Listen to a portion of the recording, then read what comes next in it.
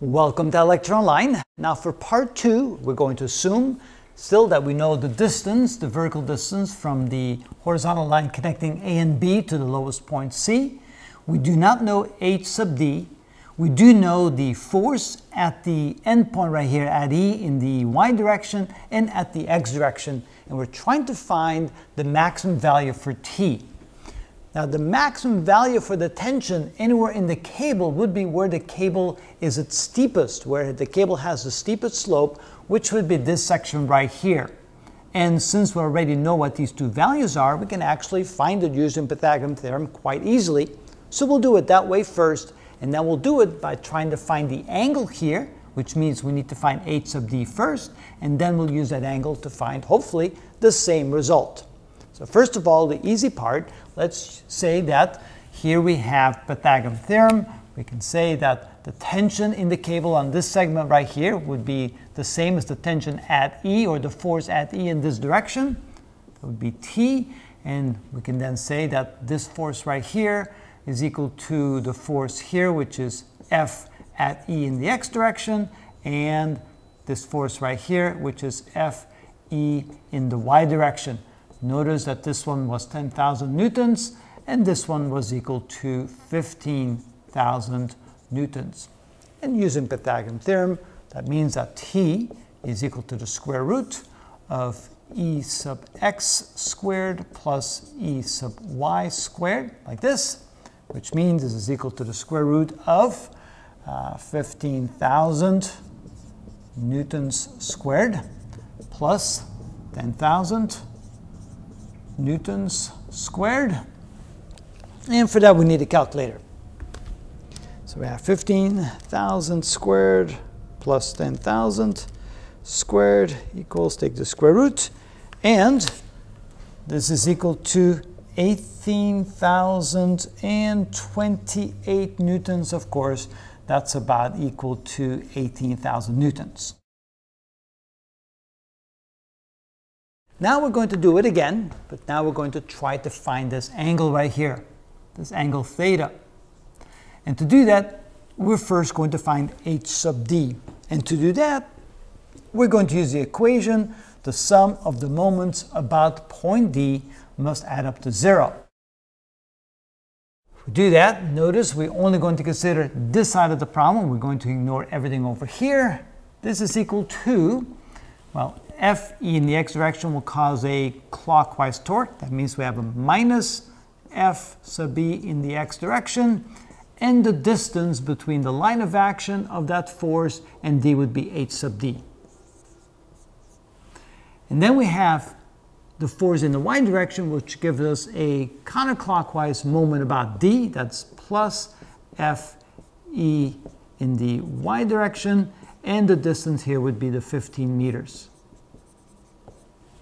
I don't want to put the meters there, just the number. That makes it cleaner.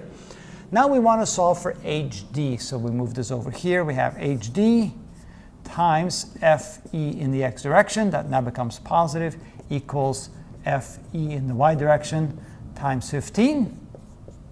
And finally, we say HD is equal to the ratio of FEY divided by FEX times 15, which is Fe in the y direction, that's 10,000,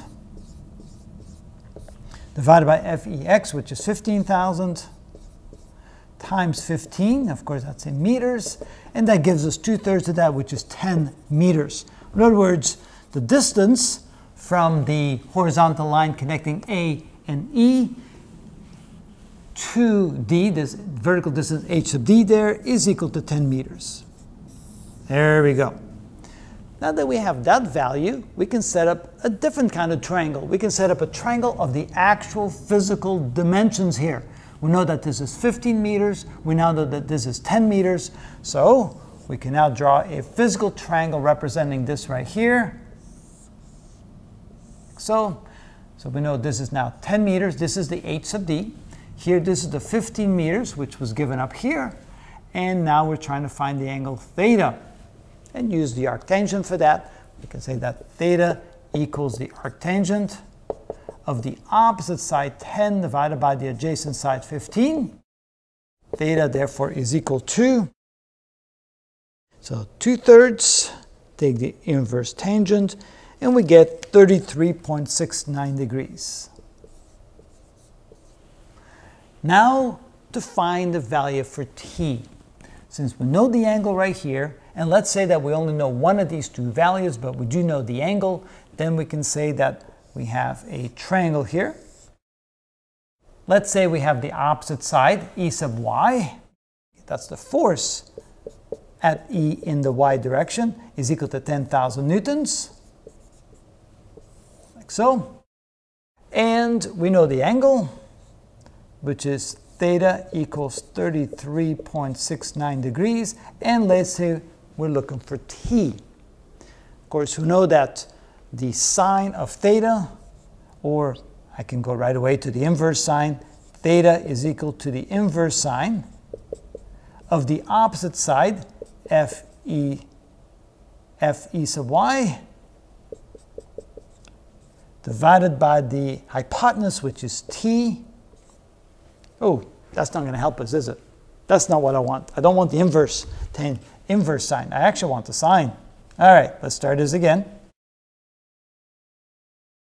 What we want here is we want the sine of theta is equal to the opposite side, the force E sub y, divided by t, which means that t is equal to the force in the y direction at E divided by the sine of theta, which is equal to 10,000 newtons, divided by the sine of 33.69 degrees, and finally t equals, and hopefully we get the same answer as we got over there, right?